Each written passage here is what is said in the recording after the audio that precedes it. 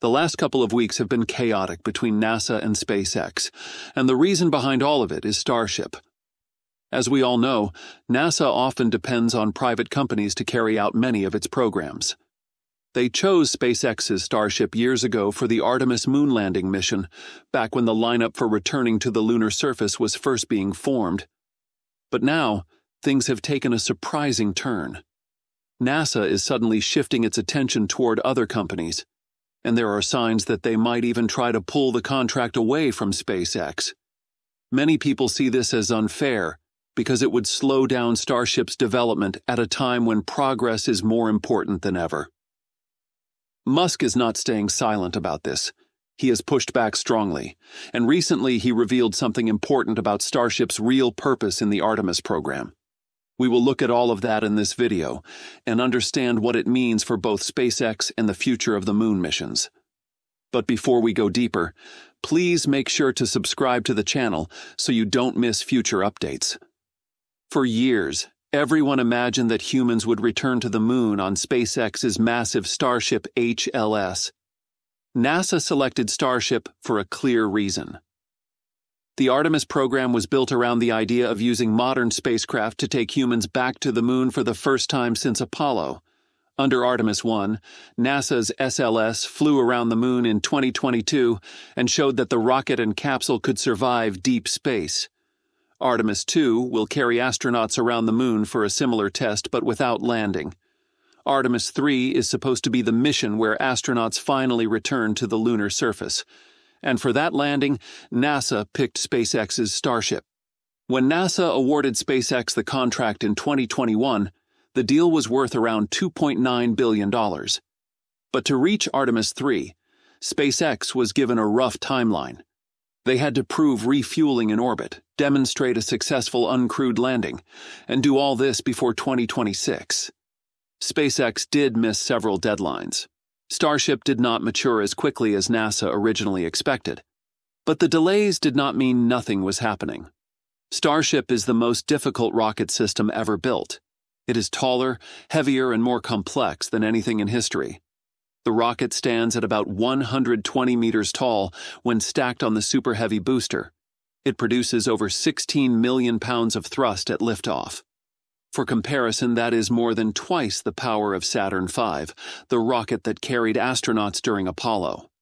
No company has ever attempted to build a rocket of this size. And despite how challenging Starship is, SpaceX has made major steps forward.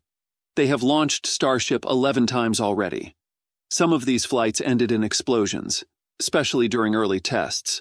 But almost all of them achieved important milestones. Starship reached space multiple times. It survived re-entry. And something even more impressive happened. On 3 of those launches, SpaceX successfully caught the Super Heavy booster using the Mechazilla tower. This is something no other company has ever attempted, let alone succeeded at.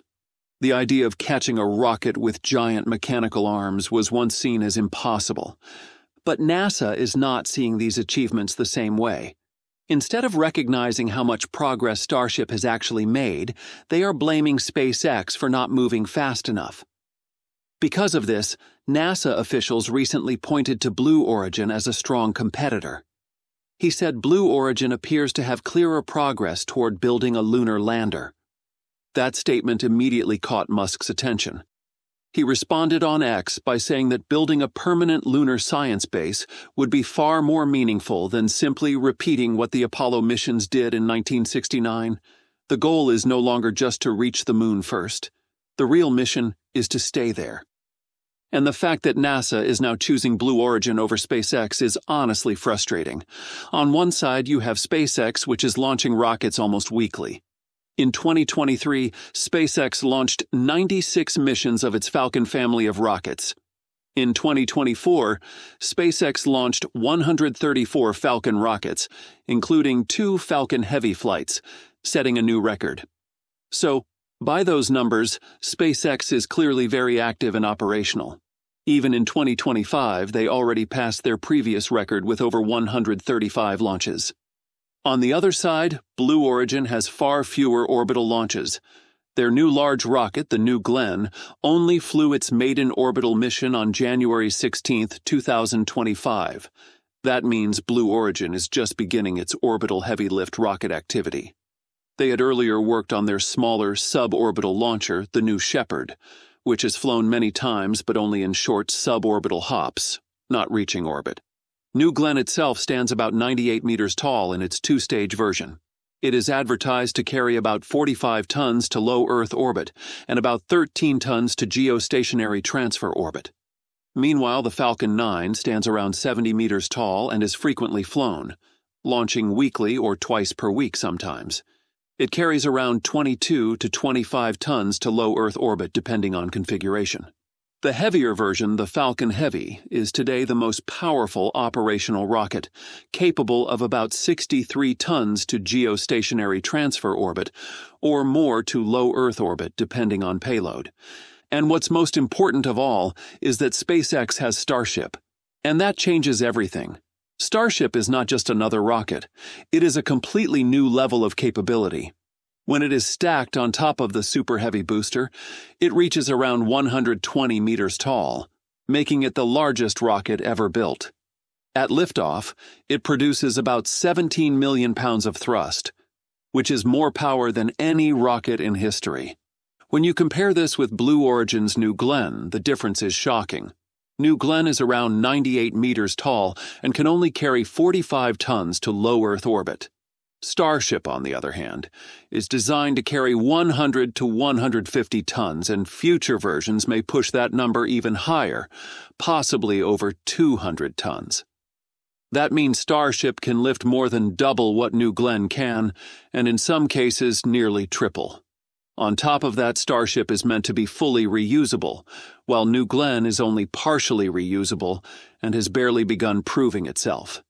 Its first major test flight even had issues with the booster landing.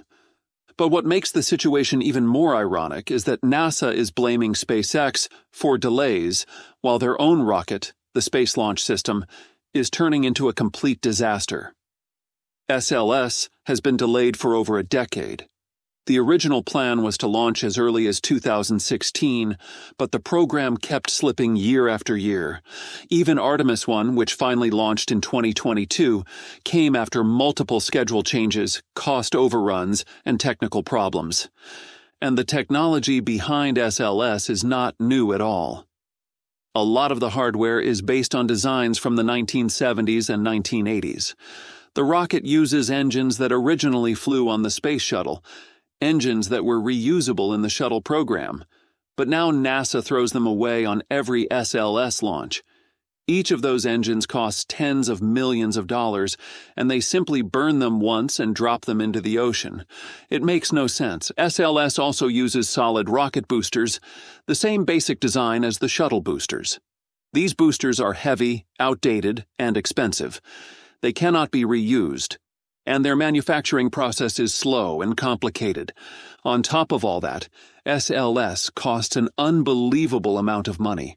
Every launch is around $4 billion. That is billions for a single flight. And since the rocket is completely expendable, NASA has to rebuild the entire thing from scratch for the next mission. This makes the launch rate extremely slow. Maybe one mission every year or every 2 years at best. So when you compare everything, it feels unfair that SpaceX is being criticized, even though they are pushing boundaries with a fully reusable next-gen rocket, while NASA's own system is stuck. That's it for this video. Thanks for watching, and I'll see you in the next one.